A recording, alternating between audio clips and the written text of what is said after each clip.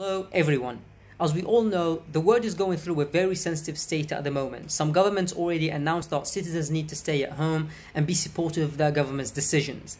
Now, if you're watching this from home and spreading love and positivity through the net instead of spreading corona, you are a great person. If you are watching this from work, at your break, if you're a doctor, a lifesaver, a policeman, a woman, thank you very much for everything that you're doing to keep us safe and healthy.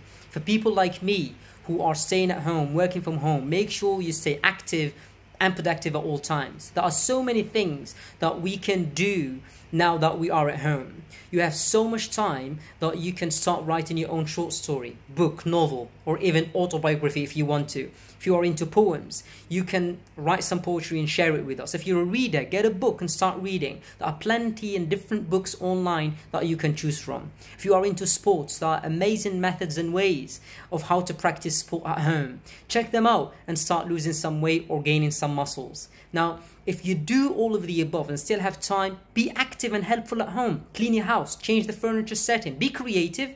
The main point of you staying at home is to keep yourself and your family safe. Look at the bright side of this situation or any other situation. At least now we appreciate the time that we used to spend outside. If you have kids, sit with them and teach them something. Tell them about your childhood stories. Now is the time to connect with your family.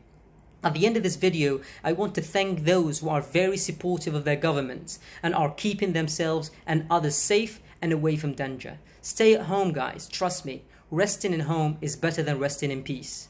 Take care.